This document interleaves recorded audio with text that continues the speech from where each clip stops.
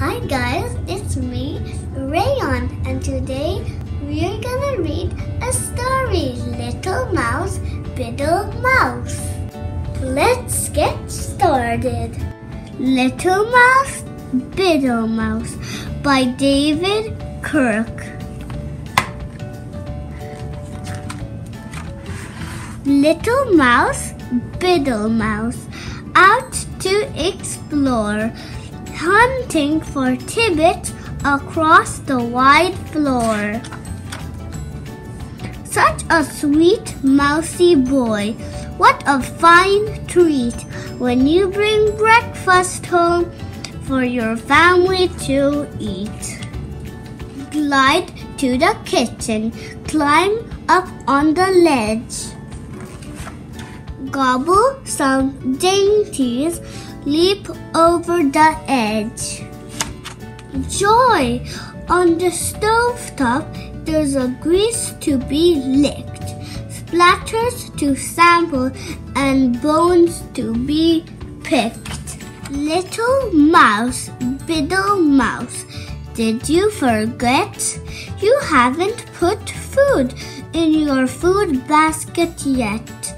Your brothers and sisters would like some crumbs too. Now there's plenty to spare. Why not a sample of few?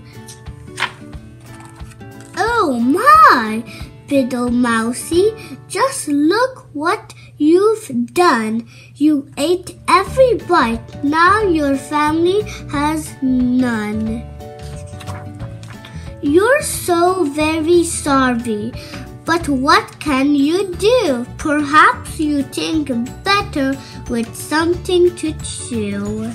Bounce to the drain board, then visit the sink. Climb in each glass to get dribbles to drink. Eureka! The cat food! It's right over there, with bounty enough for all mousies to share.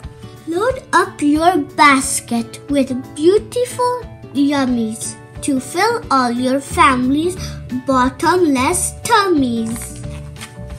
Good little Biddle Mouse, how does it feel to see your whole family enjoying their meal?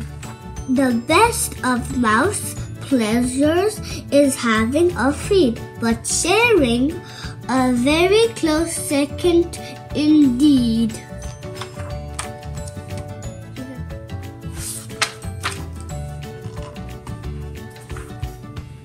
Thank you for watching my video. Bye. Have a happy time. Yay, yay, yay!